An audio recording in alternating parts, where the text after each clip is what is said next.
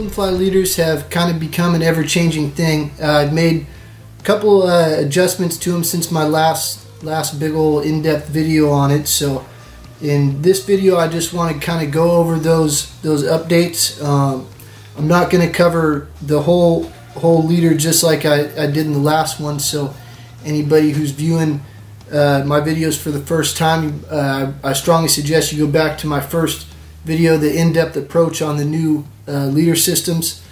Check out that video. It has a ton of information in it, all kinds of good stuff, important stuff.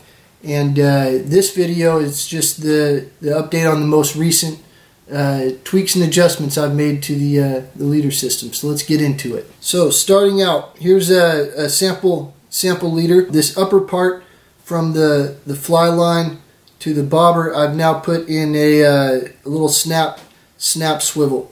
This is actually a really important part.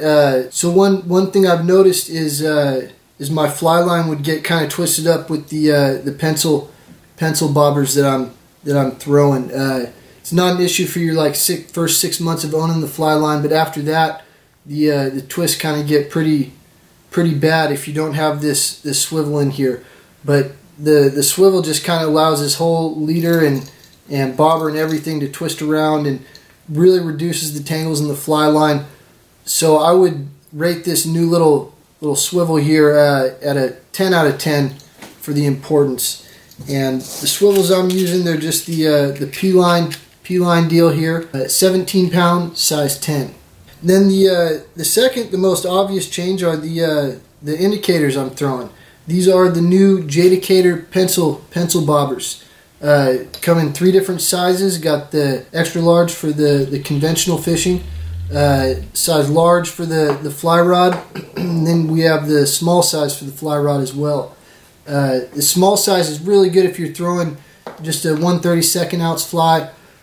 For newer people that don't have the abilities to really haul over big heavy stuff on your first couple outings or whatever, this is a nice little trick.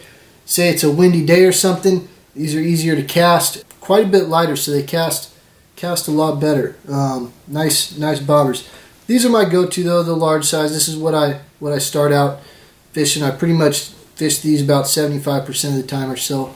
I do really like these small ones on Clear Lake though, for nice little short leaders. You can throw these with a 3-weight, 4-weight rod. This new shape too, it's much more sensitive. It's slow to tip up and down and stuff. The other ones were just kind of real quick. These are super sensitive. I love the new Jadicator pencil bobbers got going. These are the ones that won the bass tournament, Wild West. So yeah, I was throwing the large size, and my partner Logan, he was throwing the extra large size. These did the job. So yeah, that's the upgrade to the indicators lately. Got some better options. Then the next change, I'm now running Rio Tippet. The reason I'm running the Rio Tippet now instead of the Maxima or the Seaguar is because it's a lot stronger. This 2X here is rated at a 11.2 pound test at a diameter of 0.009 inches. That's pretty phenomenal. So that's the same diameter as the 8-pound Seaguar, but it's rated at over 11 pound tests. Pretty good. And then the 6-pound Maxima, that's the same diameter as well. So you can do 6-pound tests versus 11-pound tests, same diameter. So I started out using the just straight 6-pound for the leaders. Then I wanted to do the fluorocarbon, so I started running Seaguar. Now I'm just running 2X Rio fluorocarbon tippet. Great stuff. So yeah, strength, that's the first reason. Then another reason is for space and storage. It's just really simple. Toting this around takes up very minimal space, nice and convenient. So a good example for the convenience aspect is this little part that we use on almost all the leaders, just a 6 to 8 inch little piece of what was a 12-pound test. But now I'm just using the Rio 20-pound test. Is the same diameter as the 12-pound that I've been doing. that's just much easier to bring this along in the boat for the little 6-inch piece versus a big old regular size spool like that. Then I still do the 15-pound test for the butt section, just from the fly line to the indicator.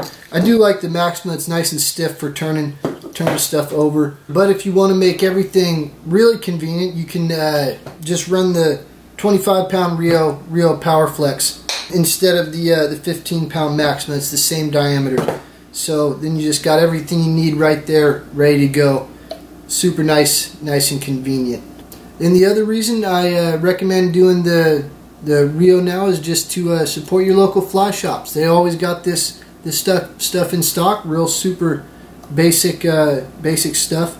And if you're a conventional angler looking for the thinnest diameter and strongest line for the floating fly, I would recommend going in a fly shop, picking up some of this stuff yourself. So starting off with the 9-foot leader, the leader that I use most frequently.